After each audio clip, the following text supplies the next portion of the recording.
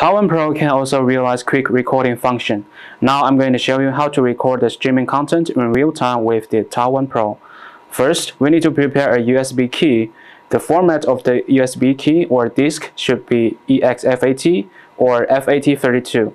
EXFAT will be the best. Before we start streaming, we need to insert USB to the USB 2.0 port here. Then we need to turn on the record function here and click record. And the recording will begin. And we need to keep in mind that when we want to unplug the USB key, we need to press this button, and then it will tell you, please wait a minute to unplug the USB disk, and then please confirm.